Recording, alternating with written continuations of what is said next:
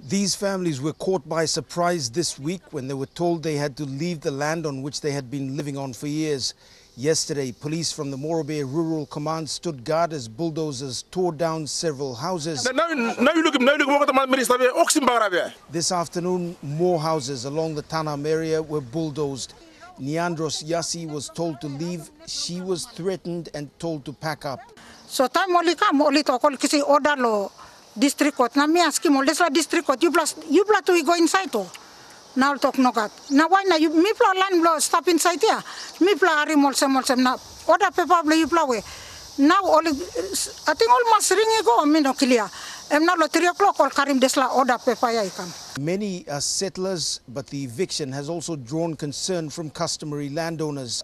Elijah Moitz, a customary landowner, has also been given a notice signed by the Provincial Police Commander, Augustine Wampe.